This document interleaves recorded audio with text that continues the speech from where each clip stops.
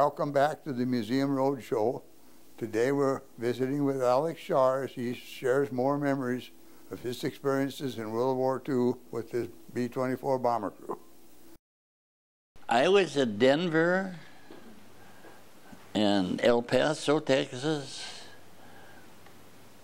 Roswell, New Mexico, Laredo, Texas, and then the crews formed at El Paso, Texas. That's where they put their names up on the bulletin board, and we met in the hall, and we had a table that we sat down and introduced one another. I'll never forget our navigator. He was a kind of a farm guy, and he was eating an orange, and he broke it in half, and he said, "You want a half an orange?" And he said, and that was his nature. He would give you anything. He was an officer. But he never showed his authority at all. He was just a good old guy. We was on fire one time. We got hit over the Anzio beachhead, and our plane was hit, and we had one motor on fire, and we lost our formation, and we got lost coming home. And the pilot says to Oswald, the navigator, "Where are we?" He says, "I don't know, I've been sleeping."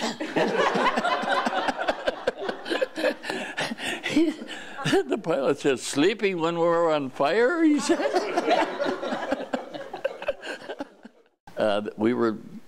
We left Denver, Colorado for Laredo on a troop train.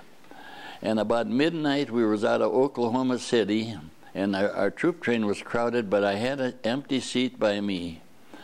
And the train stopped for just a minute in Oklahoma City, and then started out again. And down the aisle comes a rather unattractive woman, and I thought, oh boy, is she going to sit with me? And she did. Her first words to me, "My name is Eleanor Roosevelt. My husband is your president, and he wants me to tell you how much we appreciate you guys." And she visited with me for a good, I'd say 20 minutes. And when she left, I thought she was the prettiest doggone woman I ever seen in my life. She was a remarkable person, remarkable. And he said, "Oh, I just can't go on." Of the 10 men of us, only one person was injured. He lost this finger. He was taking a picture like this, and a piece of shrapnel come through and took his finger right off like a surgeon would take it off. And that was our bombardier that lost it, and he was kind of a goof off anyhow. And we said, we said, "Just Ed, you lucky bugger. That finger would have got you in trouble in St. Paul when you got home, and now you don't have to worry no more." I was a real old man. I was 21 years old. One of the oldest on our crew. We had some that were 20, we had some that were 19, and we had some that was 18. And our little tail gunner, Jimmy Newcomb, showed up late for making the crew, and when he showed up, he looked like he was 14 years old, well-dressed, good-looking kid. And he said, "I'm Jimmy Newcomb, I'm your tail gunner." And the pilot says to me, "Boy," he says, "we're going to have to babysit that kid," he said. Well, it turned out that Jimmy saved our lives.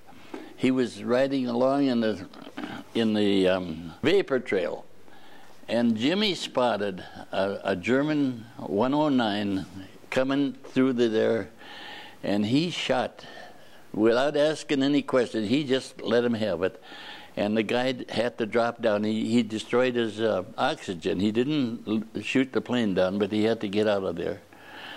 And when we get down on the ground, I said to the pilot, I says, "This is the kid that we were going to babysit."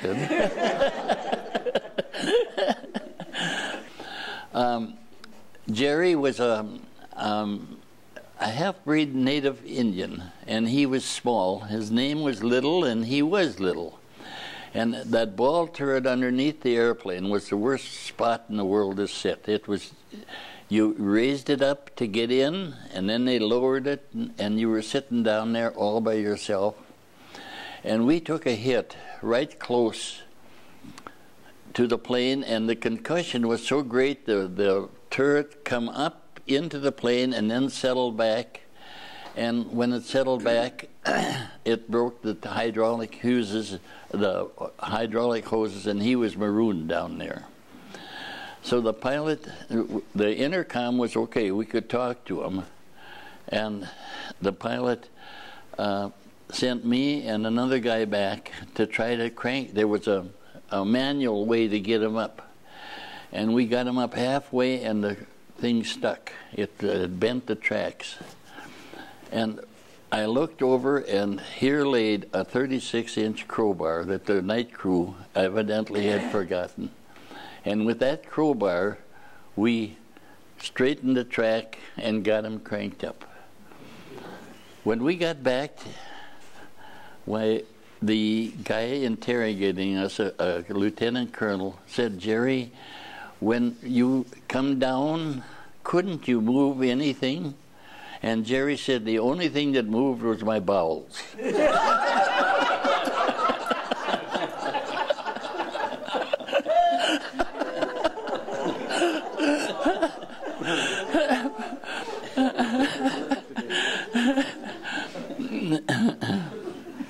There's one other thing in the drama of that, is that the B-24s, they rationed the gasoline. They had just enough gasoline to get to their bomb mission and get back. And they were running out of gasoline.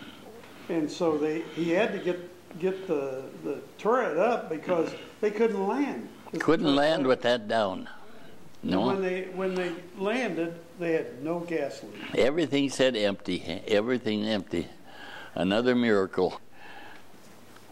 The bombardier, when he lost his finger, they turned it over to me. I had switches up in my turret, up in the nose, that I could drop the bombs.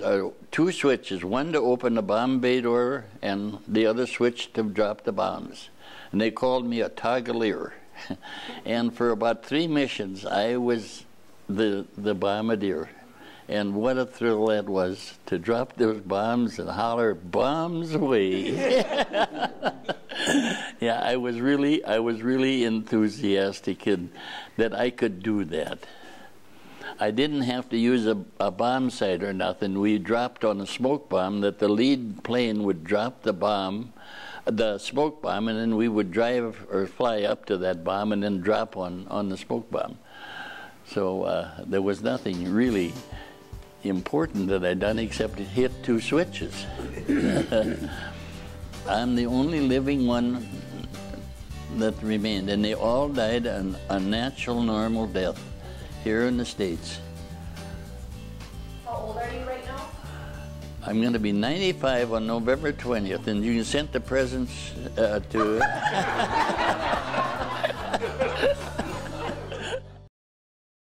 Alex and his crew were part of the 460th Bombardment Group Heavy B-24 bomb flight, crew number 29. Please stay tuned next week when we listen to our final show of Alex and his experiences in World War II.